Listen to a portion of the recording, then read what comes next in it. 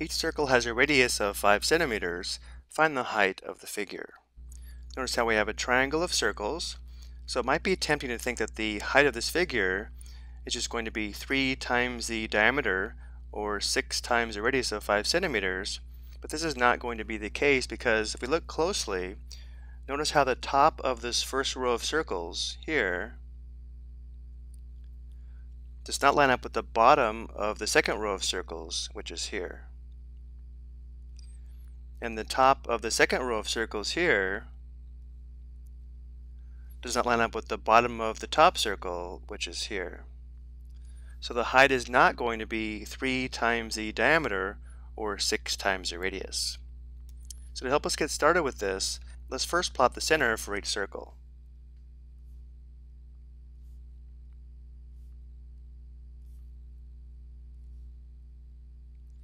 Notice how the centers of the circle form a triangle. Let's go ahead and sketch that triangle.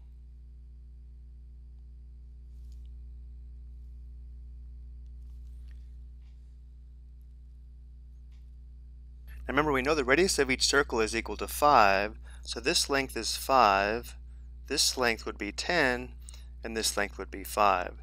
So the length of this side of the triangle is equal to 20 centimeters. And notice how this would be true for each side of the triangle, which means we have an equilateral triangle. So all the sides have the same length, and all the angles have the same measure, and therefore the interior angles measure 60 degrees. Notice the height of this triangle would be this length here, which we need in order to determine the height of the entire figure. So if we label this length x, notice how the length of x plus the radius of this top circle, which we know is 5 centimeters, plus the radius of the bottom circle, which we also know is 5 centimeters, we would have the height of this figure. Let's go ahead and write that down. The height h of the figure is going to be equal to 5 plus x plus 5, or just x plus 10.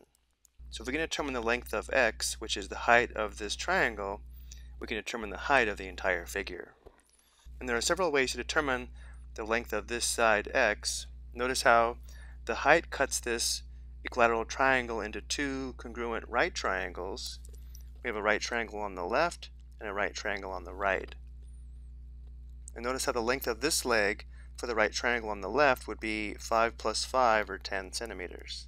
So let's go ahead and erase this 20. And of course the same is true for the right triangle on the right. This would be 10 centimeters. So because we have a right triangle and we know two of the lengths, we could use the Pythagorean Theorem to find x. So let's first find x using this method. Using the Pythagorean Theorem, a squared plus b squared equals c squared. Remember, a and b are the lengths of the two legs, and c is the length of the hypotenuse. So let's let a be x and b be 10. So we'd have x squared plus 10 squared equals, c would be 20, so 20 squared. So we have x squared plus 100 equals 20 squared is 400. Subtracting 100 on both sides, we'd have x squared equals 300. And now we would take the principal square root of both sides of the equation, because we know the length x must be positive.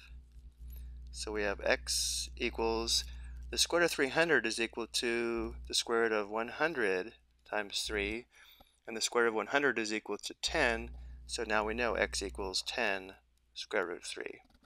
So now that we know that x equals 10 square root 3 centimeters, we can determine the height of our figure. But before we do this, let's discuss some additional ways we can determine the value of x. More specifically, let's find x using trigonometry. Because we know the measure of this angle is 60 degrees, and we're trying to determine the opposite side, but we know the length of the hypotenuse as well as the adjacent side, we could use a trig equation using sine or tangent to determine the value of x. Let's go ahead and show it using the sine function. We could say the sine of 60 degrees is equal to the ratio of the opposite side to the hypotenuse, which would be x divided by 20. And now to determine the sine of 60 degrees, let's use a 30, 60, 90 reference triangle shown here. where for any 30, 60, 90 right triangle, the sides will always be multiples of 1, 2, and square root 3. So notice how the sine of 60 degrees would be equal to the ratio of the opposite side of the hypotenuse, which would be square root 3 divided by 2. So we'd have the square root 3 divided by 2 equals x divided by 20. And now here, if we multiply both sides of the equation by 20, we can solve for x. So notice on the right side, 20 divided by 20 simplifies to 1, so we just have x.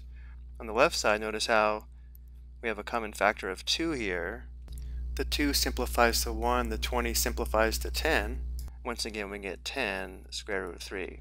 Another way to find the value of x would be to recognize, again, any 30, 60, 90 right triangle is going to be a multiple of this right triangle here, meaning the sides are always multiples of 1, 2, and square root 3.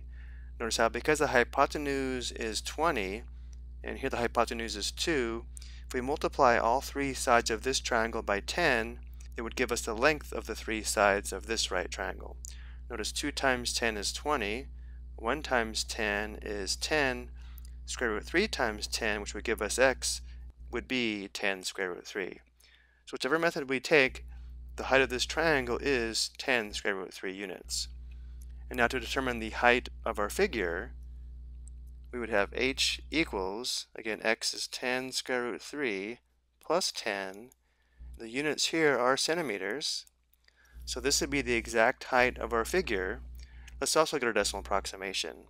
So we'd have h is approximately, going to the calculator, we would have 10 square root 3, right arrow, plus 10 equals, the height would be approximately 27.32 centimeters.